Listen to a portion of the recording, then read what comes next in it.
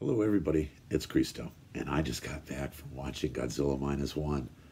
Just let me tell you, this is a movie that you really need to go check out as quickly as possible. There was people that were crying in the theater, cheering. It was very, very good. And, you know, if you thought these movies weren't grown up or, you know, they're not for adults, this one is. And I think it should get Best Picture. Of course, I love Godzilla, and this was just directed so beautifully, and the characters were all important, and you got to know them, and it was magnificent. So go see Godzilla Minus One. I know Napoleon's out and all these other things that are great too, I'm sure, but Best Picture for me, Godzilla Minus One, hands down.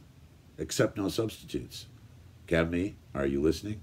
Godzilla Minus One, Best Picture, or at least Best Foreign Film. Peace.